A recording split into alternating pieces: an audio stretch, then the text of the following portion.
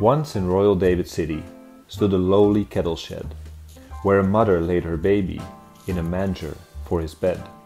Mary was that mother mild, Jesus Christ, her little child. He came down to earth from heaven, who is God and Lord of all, and his shelter was a stable, and his cradle was a stall. With the poor and mean and lowly, lived on earth our Saviour holy. And through all his wondrous childhood, he would honor and obey, love and watch the lowly mother, in whose gentle arms he lay. Christian children all must be, mild, obedient, good as he. For he is our childhood's pattern. Day by day, like us he grew. He was little, weak and helpless, tears and smiles like us he knew. And he feeleth for our sadness, and he shareth in our gladness.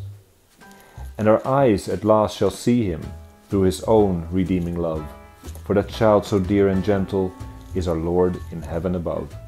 And he leads his children on to the place where he is gone. Not in that poor lowly stable, with the oxen standing by.